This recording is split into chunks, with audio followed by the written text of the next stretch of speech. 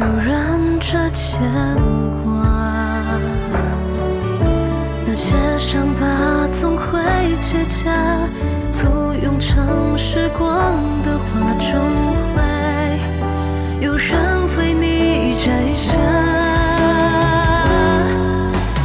Don't feel lonely, moving on， 和时光说说话，光轻轻落下，就等它回答。愿你人还有他，但是情差偏忘，懂着人生充满很多遗憾，依然热爱着冬夏。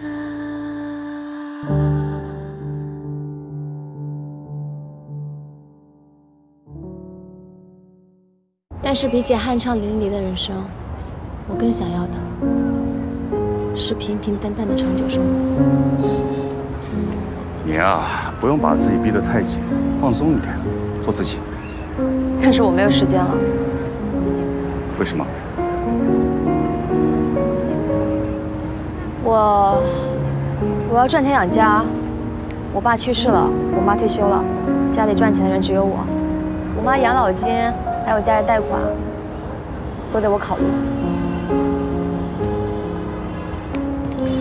小小的人儿哪能有这么多的烦恼呢？我真想有一个熨斗，下一次你再皱着眉头，我就给你熨开了。我可不想看我师妹小小年纪就像个小老太太一样。那我得先谢谢师兄了，这样的话我还省了一笔面膜钱呢。哎，医药代表很挣钱，你要不要考虑到公司？算了，国内那么卷，我可卷不动。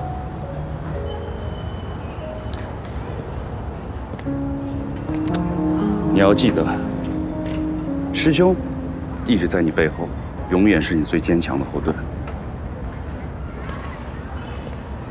谢谢师兄。你啊，一直都有你自己的节拍，就像刚才演奏一样，我也只能是尽量的跟上你的节奏点。师兄，保持好自己的节拍，千万不要因为我改变了。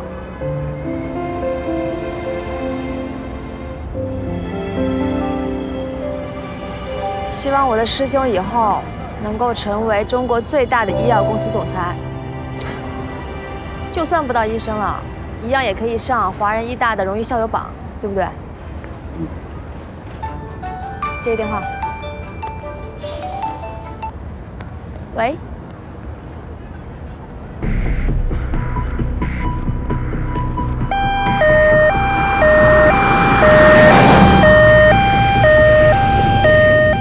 妈，你先别急，在哪个医院？华人？没事，我在路上了。你好，去华人医院。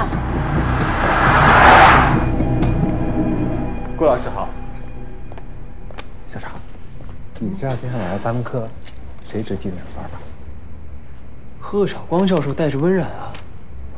你咋那么兴奋啊？你猜猜的，谁来了？别卖关子，你快点说。当年举报贺老师和温冉的那个女学生苏安呢？真的？我真是冤家路窄了。今天晚上这技能课可热闹了。你说谁？苏维安？啊，今天他家亲戚来咱们急诊科了，是贺老师和温冉是吧？不对，既反射也不会这样抗击。现在应该先做鉴别诊断，排除更严重的疾病。患者家属说了，平时也会有这个状态，可以自行缓解呀。这肯定就是舞蹈症的症状波动啊。这很有可能是新发疾病症状。你欺负谁不懂医学呢？你懂是吧？你是医生，我是医生啊。你刚学了几天皮毛啊，就来卖弄啊？维安，你的心情我们特别能理解，但你毕竟不是医生，要相信医生的判断。医生都说了没什么大事儿，哪有人盼着自己的亲人病情严重的呀？我不过是学了几天皮毛，那我也知道现在应该做鉴别诊断。你看了几眼就让患者回家观察，有你这么做医生的吗？以你这样不负责任的态度，我很难相信你的一的一说。我要见今天3线。你见3线，你是谁呀？你说见就见呀！再说你少拿3线压我。贺小光，今天我姑姑要是有任何事，我一定会告你，告到你再也当不了医生。我治不了别人，还治不了你了。喂，要不我们就先听医生的，观察一下。来，这样，我先打个电话，你别急啊。妈，姑姑现在情况很危急。这个小姑娘，哎，你们干嘛？我请求见。你们干嘛呢？先生，你不要拦着。干嘛？怎么了？别动手啊！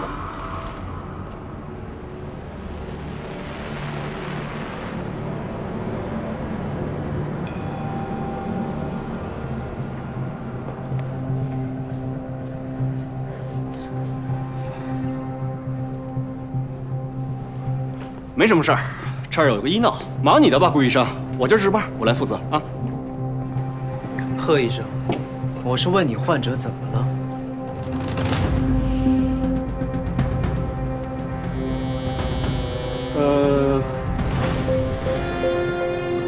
患者主诉四肢发僵，鉴于他有这个高血压和这个亨廷顿舞蹈症的这个病史。你说什么？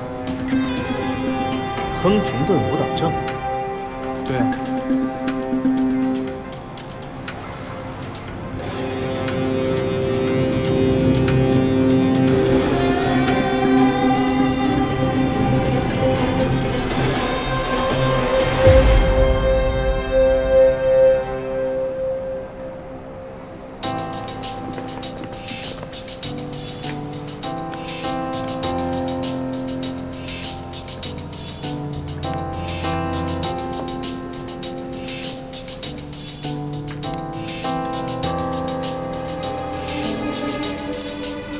患者巴氏征阳性，立刻给患者安排头部 CT。快！头部 CT 可看不出舞蹈症啊。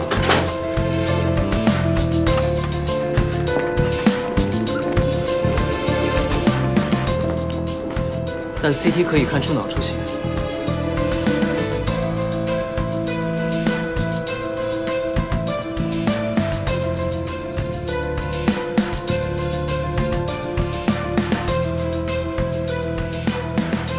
顾医生，你不会是怀疑我误诊了吧？患者神情语厉，面部对称，四肢肌力无明显异常，就算是巴氏症阳性，但是亨廷顿舞蹈症本身也可能出现病理性阳性啊，这就是典型的舞蹈症的症状波动啊，还浪费什么时间呀？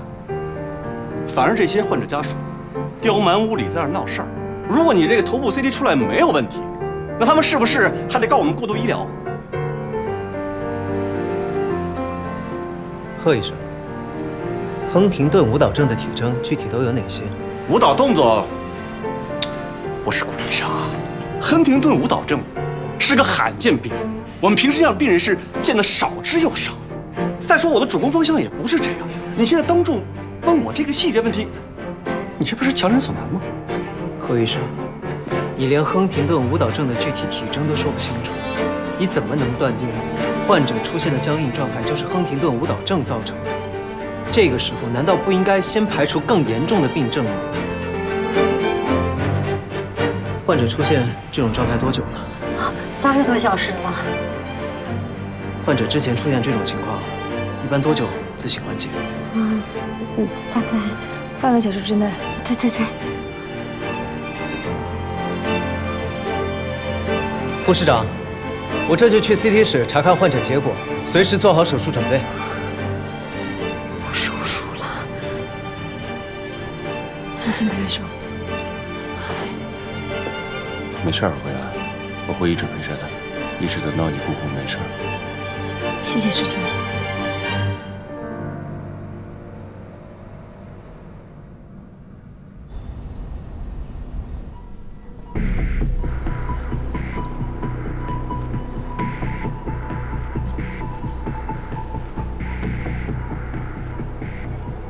动脉瘤浆。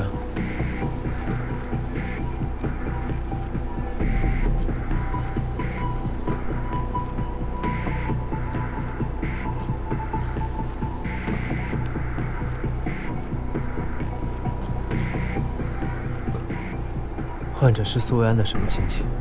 听维安妈妈说是姑姑。亲姑姑吗？应该是。怎么了？没什么。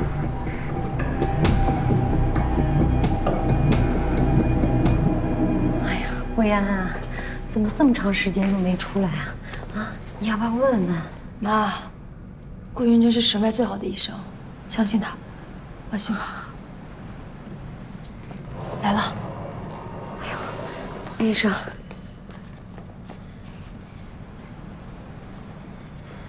手术很成功，但是现在还不能判定这次出血究竟给患者造成了多大的损害。术后，患者有可能会完全恢复，但也有可能会造成部分功能的损害，还需要住院进行进一步的观察。那他什么时候能醒过来啊？这个不好说，得看患者自身的情况。我们会先将患者送往 ICU， 等病情稳定之后，再转入普通病房。 这次出血是什么原因引起的？患者血管动脉瘤破裂。动脉瘤。不过你们放心，术中我们已经对责任动脉瘤进行了加病，目前患者没有生命危险。但是我姑姑参加药物试验之前做过 MRA 的，当时血管一切正常，怎么会动脉瘤呢？对呀。什么药物试验 ？HDQ39。 一种专门治疗亨廷顿舞蹈症的特效药，是我们杰辉和商河医院温宇良教授团队合作的研究项目。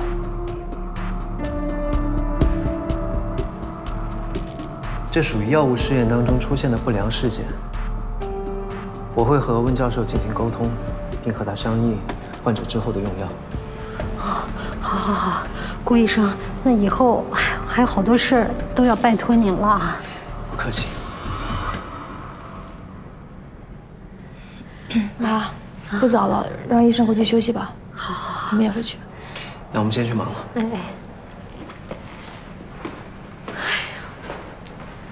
阿姨，维安，我司机在楼下，送你们回去吧。不用了，你打车就好。是啊，小杜，我们都不好意思再麻烦你了。你看，都陪我们等了这么久了。这么晚打车，路途又远。 我也不放心，咱们别客气了吧？再客气下去，天都要亮了。行，那就谢谢了啊，走吧。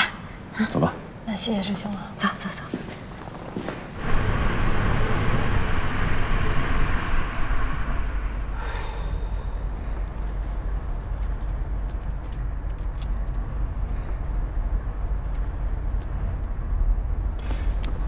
小杜啊。 刚才那个顾医生，你们认识吗？熟不熟？哦，认识，但也只是认识。阿姨有什么事吗？这不阿元做手术住院了吗？哎呀，中国有个熟悉的医生，是不是更好一点？阿姨，那家医院的院长是我父亲。 除了刚才的顾医生，其他省外的领导我也都认识。您如果有什么需要打招呼的地方，您尽管吩咐。哎呦，那太好了。妈，顾医生对待病人非常认真负责，就算不打招呼，他也会做好一个医生该做的。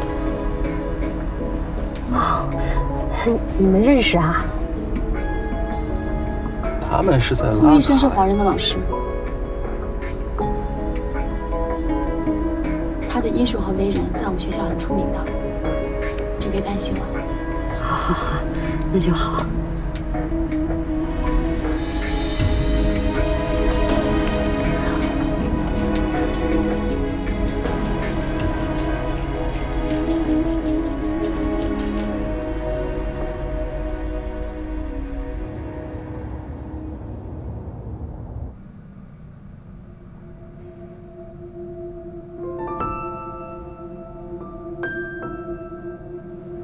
患者主诉四肢发僵，鉴于他有这个高血压和这个亨廷顿舞蹈症的这个病史。患者是苏维安的什么亲戚？听维安妈妈说，是姑姑。亲姑姑吗？应该是。怎么了？亨廷顿舞蹈症。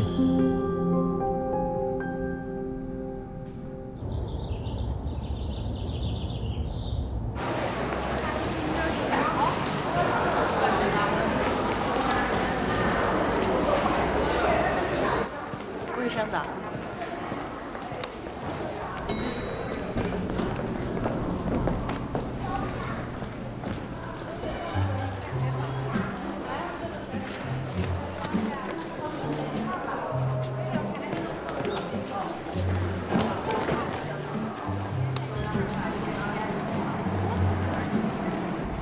我是李婉彤，你想干什么呀？你说我想干嘛？据说送男人领带就能套牢男人的心。这个品牌适合卓尔不群的你。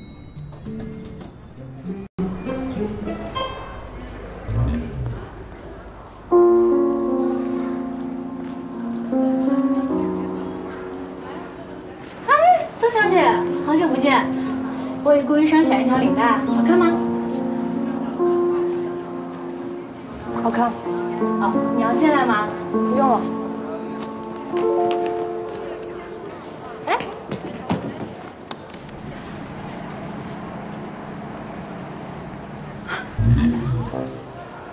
顾云昭，你在我面前做了这么 man 的事情，只会让我对你越来越痴迷。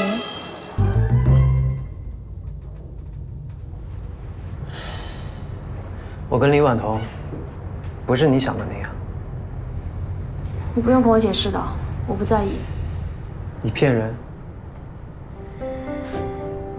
你现在为什么不敢看我的眼睛？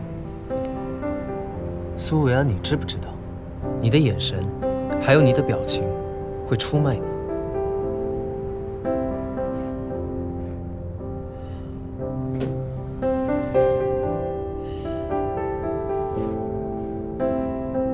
我可不可以请你帮个忙？可不可以请你在我妈面前装作不认识我？我不想让她知道我在拉卡亚的一切。是拉卡亚的一切，还是我们之间的一切？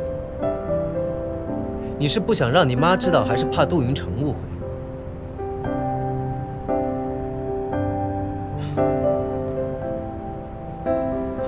怕他们知道你替我挨过一棍，怕他们知道我们一起看过暗夜彩虹，还是怕他们知道我们一起看过星星？我们在拉凯亚一起经历过的事情这么多，你最担心他们知道哪件事情？都不想。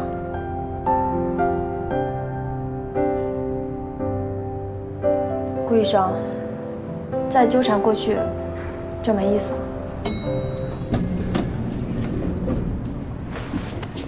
干什么呢？这里是医院。幸好是医院。如果不是医院，你是不是又要跑了？苏维安，从今天开始，你别想再跑了。你与其想要怎么离开我，你不如好好想想怎么坦白。你为什么不告而别？我没什么可坦白的。你在骗我。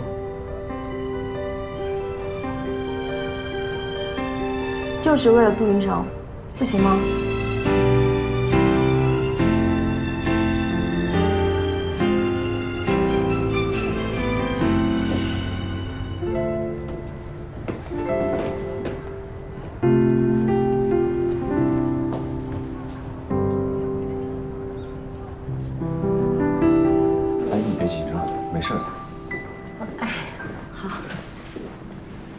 师兄，你怎么来了？买饭回来了，多亏小杜了，他在这儿帮我盯着姑姑的这些事儿，我好多事儿都不懂，幸亏他在这儿了，你快帮我谢谢他啊！谢谢你啊，师兄。咱俩别客气。你怎么了？不舒服吗？来来来，快坐下。来坐。啊啊，穿少了。没事儿。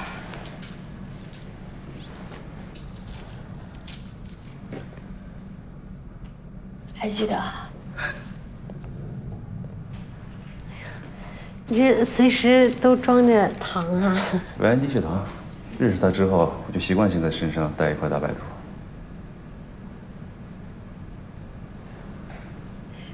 心可真够细的啊啊！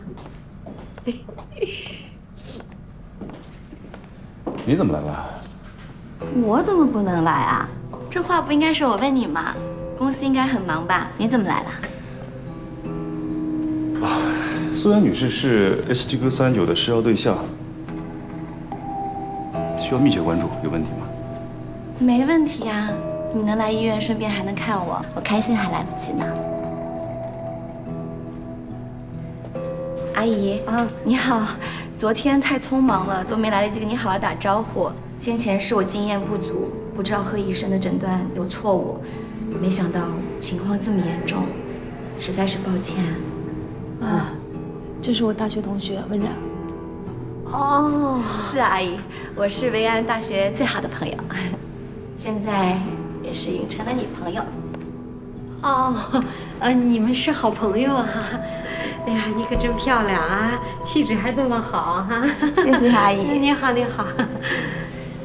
维安，你之前说你远房亲戚确诊了亨廷顿舞蹈症，没想到原来是你亲姑姑呀！这可不是什么远房亲戚了，这是近亲。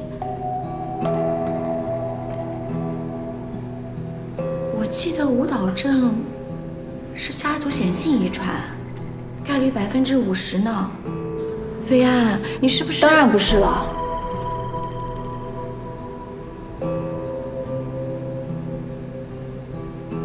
这种事情还是要做一个基因检测才能放心。你做过了吗，维安？做过了，我是阴性的，没有致病基因。你在哪里做的？现在外面很多机构都是骗钱的，要不你把报告给我，我帮你看一下。不用了，谢谢你的好意。你是在我们华人医院做的吗？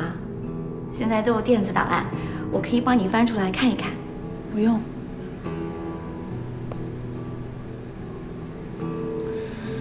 查过了没事就好，不用这么咄咄逼人。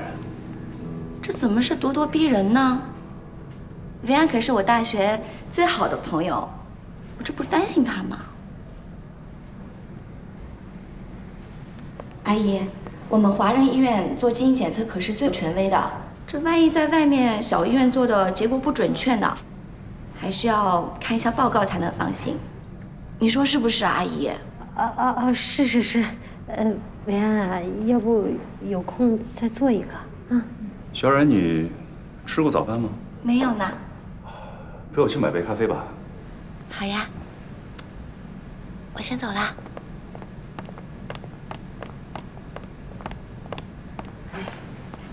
你这个师兄的女朋友都跟你说过了，不要乱点鸳鸯谱。她还跟你是好朋友呢，啊，这也太天真了吧！哎呀，被那个医术不精的贺医生随随便便就带到沟里去了。你才是真天真。嗯。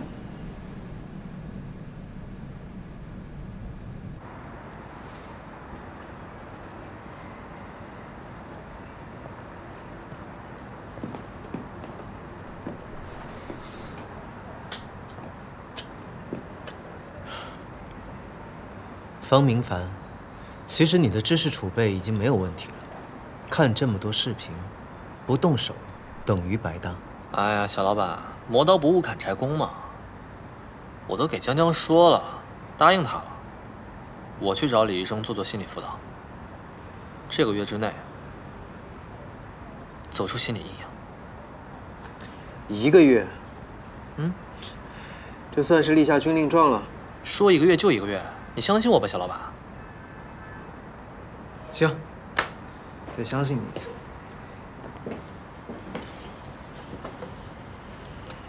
小老板，你现在在办公室干嘛？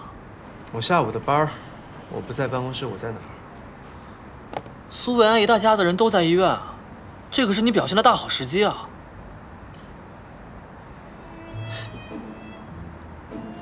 唉。我听说这2天，结辉的某个人天天往这跑，一大早就屁颠的跑过去。小老板，这你可落后了。某人是谁呀？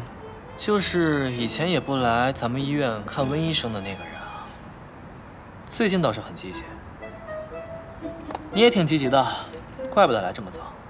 怎么，我在你心目中就是这种不务正业的人吗？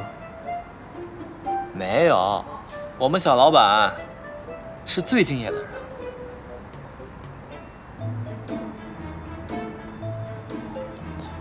我就不信你真的坐得住。5、4、3、2。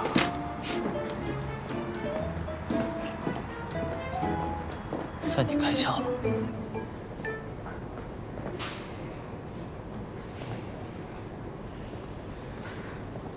哎呀，那回去休息一会儿吧。那阿珍晚上有什么事儿呢？我在呢，我守着姑姑。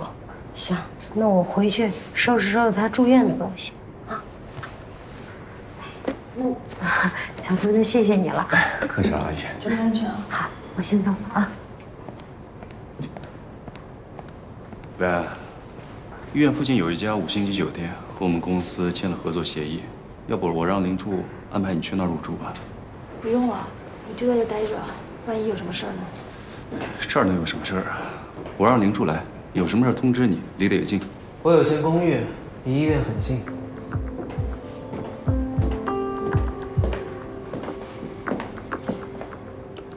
这2天我住医院，你去我那儿住吧。不用，我在这儿休息就好。在这儿休息？走廊吗？那怎么行呢？医院有明文规定，走廊不能睡人。你睡在这儿，不仅自己休息不好，还会影响其他的患者和家属。还是住酒店吧，晚上能舒服一点。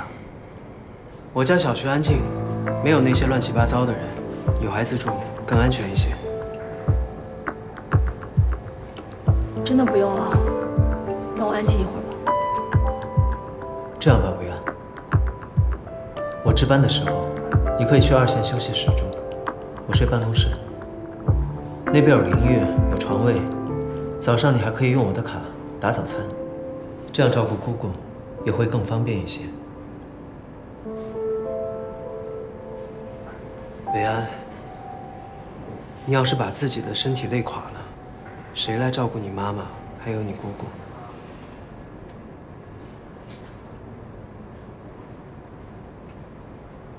那谢谢你了，我去买点东西。师兄，你也早点回去休息。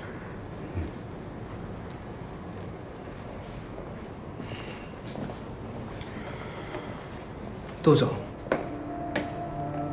你在这儿这么关心维安，你女朋友知道吗？我希望你管好你自己，也管好你的女朋友。你什么意思？我建议你可以去问问万味酒吧的老板，让他把监控给你看一看，你这样就知道维安被骚扰的那天究竟发生了什么。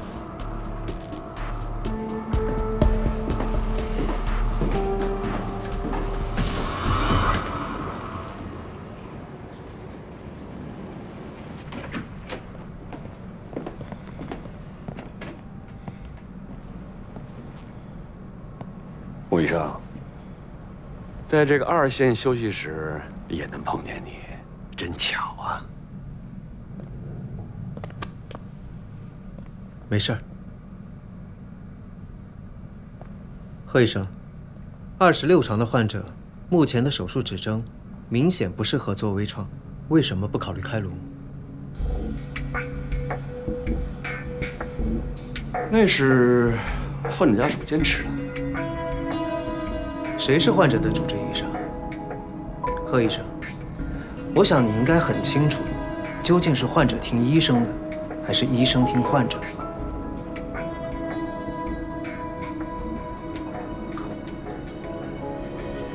管好自己的事儿吧，啊！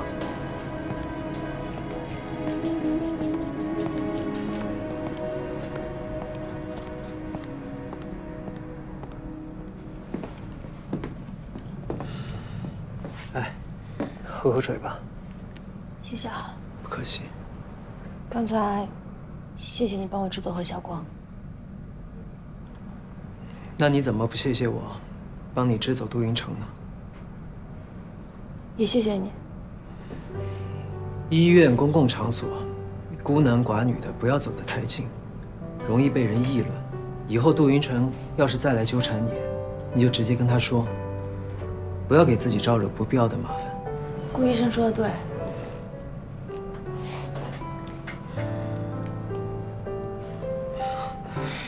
你就是这样对待你的恩人？刚才不是顾医生说的吗？孤男寡女在这样的公共场合容易被人议论。所以在你的心里，我跟杜云成一样。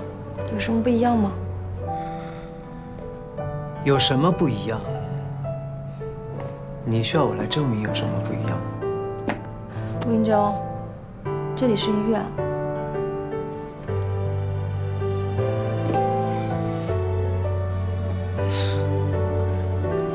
赶紧出去，我还有事情。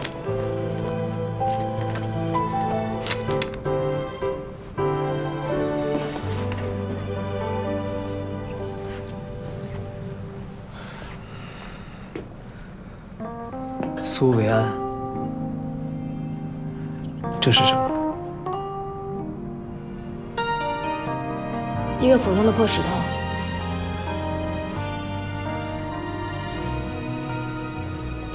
一个普通的破石头，有必要专门镶嵌吗？确实没必要。那你扔了吧。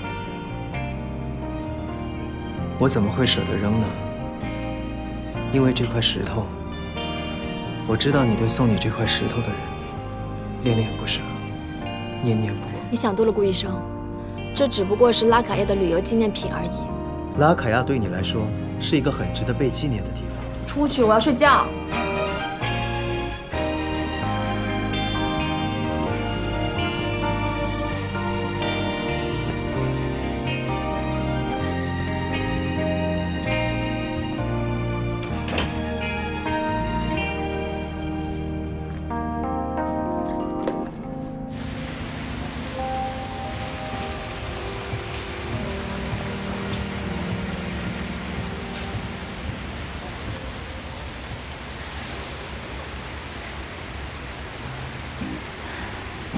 小凯哥哥，其实我有件事情没告诉你，我已经有男朋友了。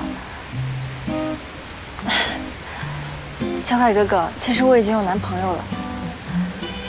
我男朋友他是一名救死扶伤的医生，他在我心里工作的样子是闪闪发光的。我就，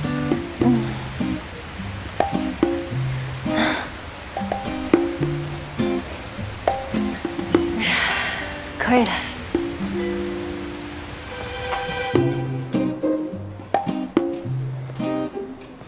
千雅，小凯哥哥，我有话要对你说。千雅，对不起。啊？这段时间，谢谢你陪我逛街、吃饭、看电影，但其实我一直把你当做从小一起长大的小妹妹。如果让你产生什么误会的话，那我只能说抱歉了。你不是要追我啊？你知道的，我爸妈一直催着我结婚，我实在没有办法了。但是现在好了，他们已经回美国了。所以你每次约我出来，都是为了演戏给你爸妈看。其实我不喜欢你这一型的。那个，如果没什么事儿的话，我还约了人一起健身。我先走了。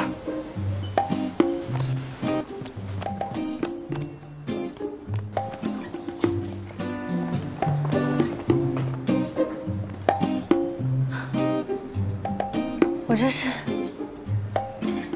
被耍了。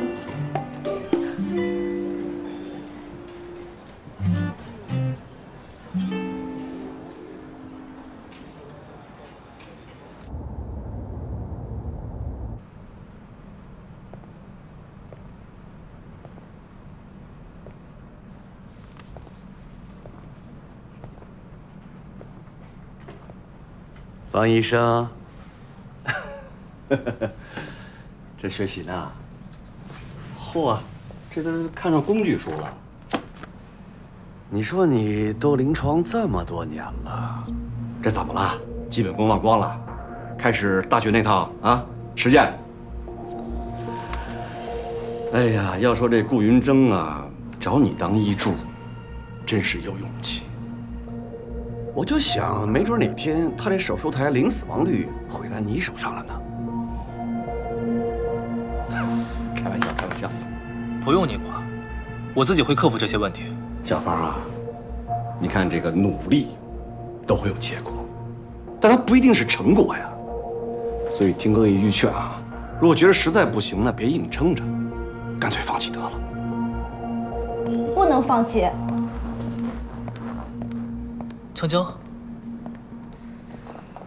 我觉得方医生以后必定大有作为，因为他知道自己的问题在哪儿，并且每天都在想解决方案，不像有些医生，除了嫉妒别人的实力，一遇到点困难只会放弃。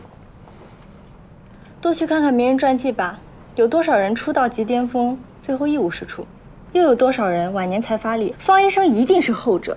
这位医生，希望你不要是前者。这你朋友啊，小姑娘嘴真厉害。别管他，谢谢你，佳佳。以后谁要是再敢打击你积极性，我江敏就把他怼得满地找牙。好，你继续吧。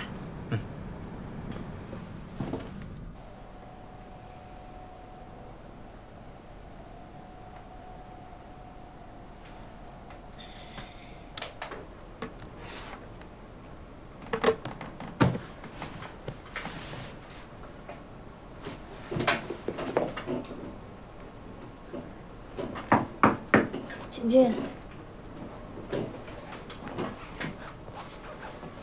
你怎么又来了？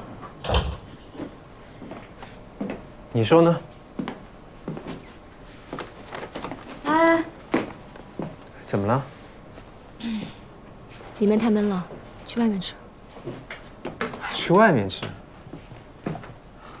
你确定？确定。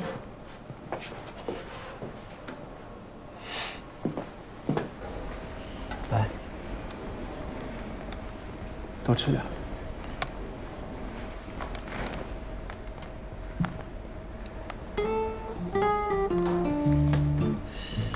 早知道在外面吃会被当作国宝围观，还不如在里面吃呢。好好吃你的饭，不用管他们。你不理他们，他们自己就散了。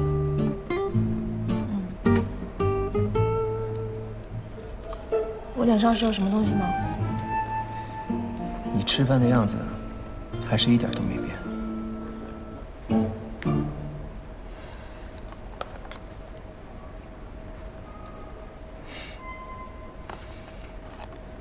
习惯一旦养成了，是很难改变的。即便你再怎么伪装，也是没有用的。怎么吃个饭还被人点评啊？我吃饱了。哎，好好好，我不说了。你照顾病人辛苦，多吃一点。苏维安，你到底为什么？你再这么多问题，我就又吃饱了。好，我不问了。我不会逼你，但是如果哪一天你想主动说，我随时恭候。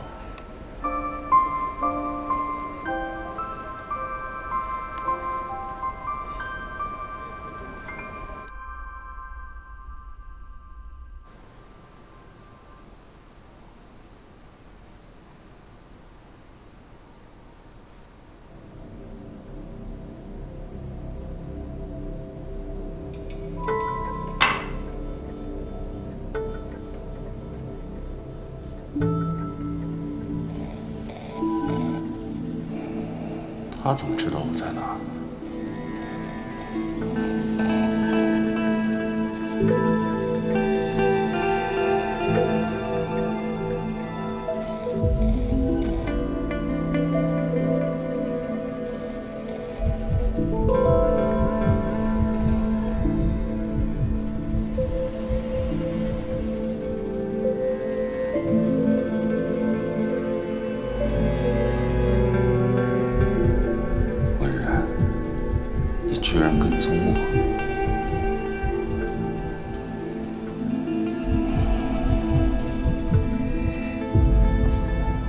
晨，你难得约我出来，我们俩已经好久没有这么约会过了。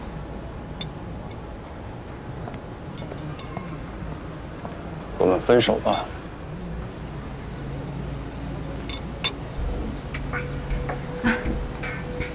云城，你在开玩笑吧？这么多年以来，我一直在说服我自己，你是我最好的选择。虽然谈不上情投意合，但起码也是开心快乐。但现在我发现，我们不是一个世界的。我们俩不是有很多共同语言吗？云晨，如果我哪里做的不够好，你跟我说，我都可以改的。从一开始，我们就不合适。对不起，云城，是因为苏维安，对不对？跟他没有关系。自从我们再见到苏维安开始，你就变了。既然你非要提他，好，那我问你，那天晚上在万味酒吧，那个闹事的人为什么会找到他？我怎么知道为什么？你可以不承认，但是酒吧的监控拍的是一清二楚。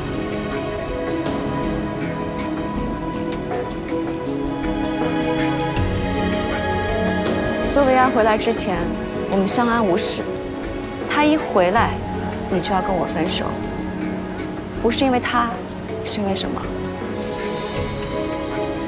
你偷看我手机了，是不是？我不知道你在说什么。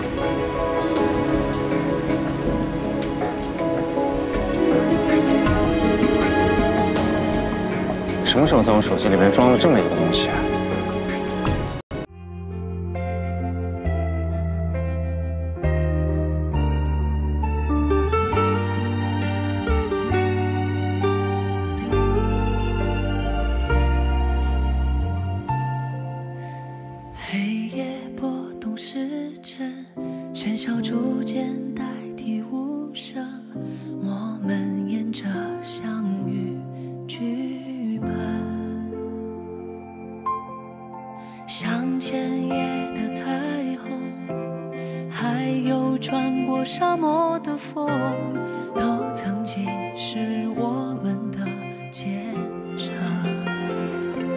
谁不是茫茫中